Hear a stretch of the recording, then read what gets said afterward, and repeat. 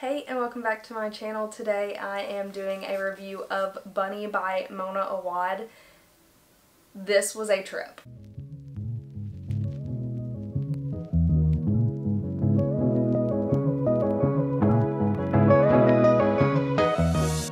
Okay, so this one I am going to do a spoiler-free section here at the beginning, and then if you want to hear my spoilery thoughts, stick around and I will warn you before we get into spoilers. But first, without spoilers, I'm going to explain what this book is about and tell you what I liked about it and what I didn't like about it. So Bunny is a contemporary fiction, slightly horror, and it takes place at university. So we follow Samantha, who is a scholarship student at this university. She is in a writing fiction major, and essentially all of her major, or her, like, what she's focusing on is this other group of girls. They're the only other people in her cohort, and they are the bunnies. They're very over the top. They call each other bunny, and they kind of stick to themselves.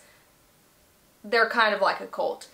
And she despises them until one day they invite her to one of their get-togethers, and she decides to ditch her only friend Ava and go to one of these get-togethers. And after that, this sort of weird relationship, friendship happens between Samantha and the bunnies over time, and everything kind of spirals from there. So what I really like about this book, okay, I like this and I dislike it. It's a freaking trip, okay? At parts, it feels like you're hallucinating, but in like a good way. So it's kind of crazy and out there, but like I also love that about this book. I think it makes a lot of commentary on academia and that sort of thing, since it is set in university, and the bunnies are just interesting. They're scary, they're terrifying, they're very creepy, but it's so interesting to get the inside glimpse of the bunnies. I read this book so quick. This is one that once you get into it, you're not going to be able to put it down. It becomes fast-paced very quickly. Things just start happening and they don't stop happening, and you're confused, but you're also not confused all at the same time.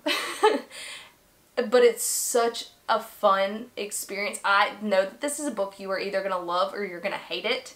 There's not really an in-between with most people. I ended up rating it 3.5 stars because when I first finished this, I was like, I'm confused. I don't know. I don't understand. But then the more you think about it, the more you like it. So like as soon as I finished this book, I ended up going to Reddit, and once I started reading everyone's thoughts on Reddit, I liked this book even more, especially when their thoughts were like validating how I felt about certain things in this book. So it's very interesting. Know that there are things that happen that are just a little bit out there, a little bit wild, a little bit fantastical. And you just have to go. You have to roll with the punches, okay? Go with the flow and just let the story take you. And then at the end, just go hard figuring out what you just read, because when I finished it, I was like, I'm pretty sure I know what happened. Like, I think I understand it, but I'm not sure if I do, so let me go confirm my feelings with other people. And that's what I did, and after that I was like, okay, cool. I actually kind of enjoyed this book. The things that I didn't like were that I was confused, which is something I also kind of liked. There's just some things, and I guess it's kind of an open ending almost. Not an open ending, but it's up for interpretation. This whole book is up to your interpretation, essentially. And sometimes I love that, but sometimes I hate it. And I was kind of frustrated at the end of this because I really just wanted an explanation, and it doesn't give you much of one. It explains some things, but overall you're still very confused when you finish this book.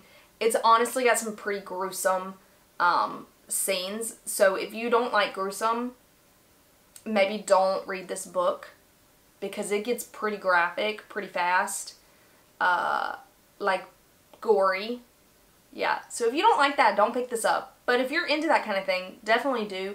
I think maybe if I reread it, I would understand a little bit better. I do think that this is a plot that is very entertaining, and It's something that I feel like I would have to reread this book and really analyze it to fully get the whole experience. So I think that maybe later down the line I would revisit this. It is very short. It is only, it's not even 300 pages, so it was a very quick read. So quick reads are always a good thing for me, especially when I picked this up in between books in the Mortal Instruments series, and it was a nice little break. But also I felt like I was going insane. I can't really say much else about this without going into spoilers, so at this point I'm going to start talking about spoilers. If you haven't read it, go read it and then you can come back and watch this part of the video. Or if you don't want to read it and you just want to know, stick around. Okay, so starting off, the bunnies. It's the way she calls them like creepy doll and things like that for me. Like it literally, all I could think was that they were creepy. They are truly horrifying. And the first couple times she hangs out with them, I'm like, this is just so suspicious and weird. And then before you know it, she's literally in a cult. The first time that they did the bunny ritual, I was like, what the heck am I reading? Because they kill the bunny and then a boy appears. But they're not normal boys. That one just screams and they have to murder him. And they explain, sometimes we have to kill them. It's fine. Is it though? We'll get to that in a minute. About what really all of this kind of means.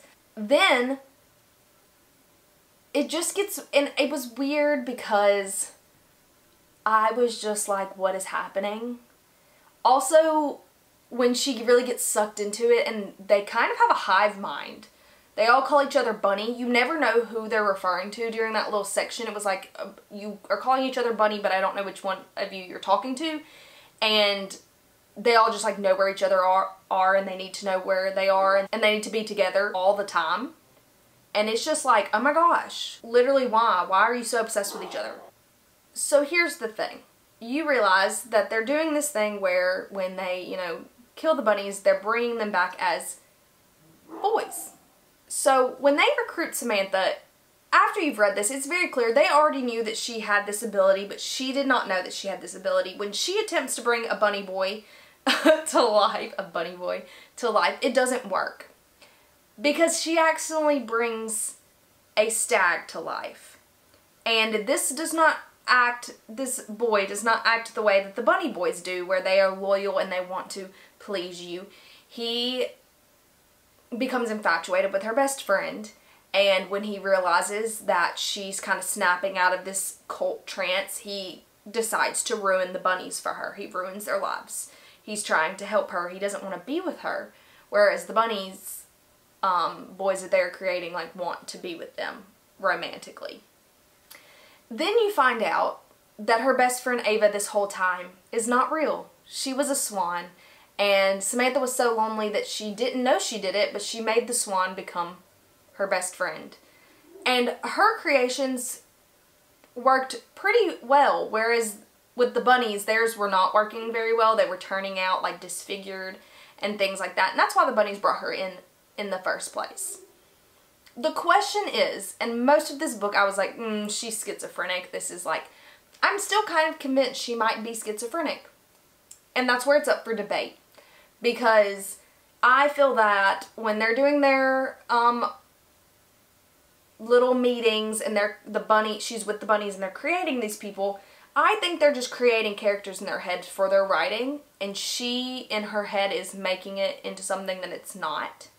And she made up Ava, and she made up, but then it doesn't explain how, if she's schizophrenic, it doesn't explain how everyone sees these other people really, because there is a point when one of the bunnies does talk to Ava and they see her.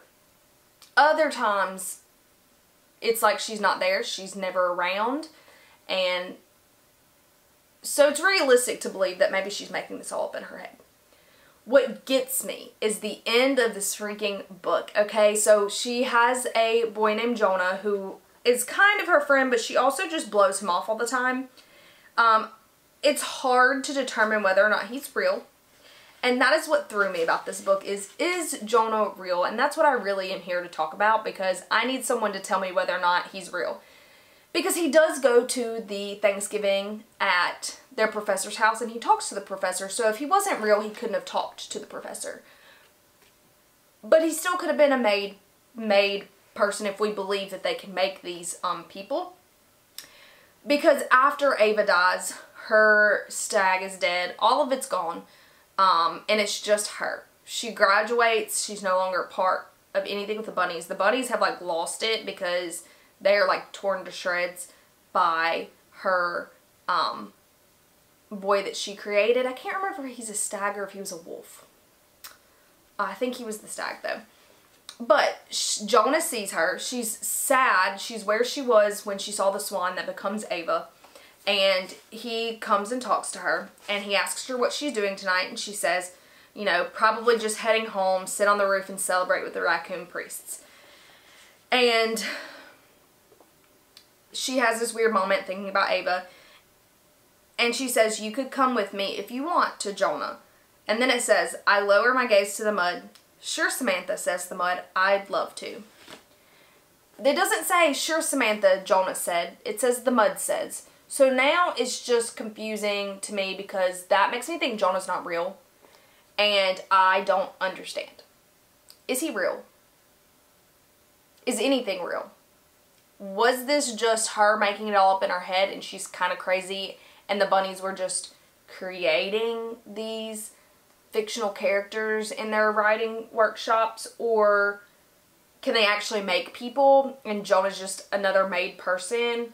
Or like, what is happening? Because I still don't understand. Someone explain to me, like, what is happening in this book?